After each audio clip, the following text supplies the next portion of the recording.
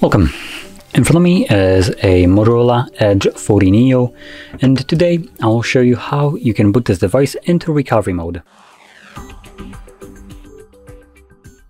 So to get started, we're gonna hold our power button and volume up.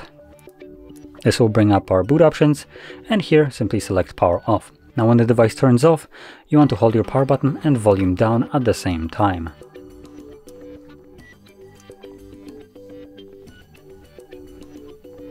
This will boot us into fast boot mode or bootloader. It's basically both modes at the same time.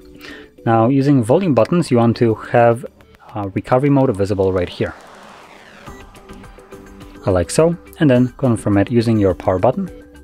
Next, we will see Android with no command.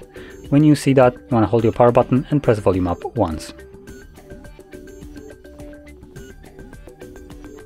Hold power button, volume up, and this will redirect us to recovery mode. Now just like before, we will be using volume buttons to navigate up or down, and power button will be used to confirm whatever is selected. Now quickly going over the options that we have right here, we have reboot system now, which takes us back to Android. We have reboot to bootloader, which will take us back to the previous page. Enter fast boot mode, which unlike the previous mode, which technically is also a fast boot mode, this one right here will take us to a dedicated fast boot mode.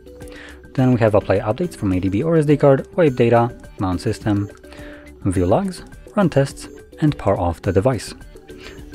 So I'm gonna stick with the first option, reboot system now, confirm it, which will now take me back to Android, and is just a way to leave this mode. And as you can see, we are now back in Android. So if you found this video helpful, don't forget to hit like, subscribe, and thanks for watching.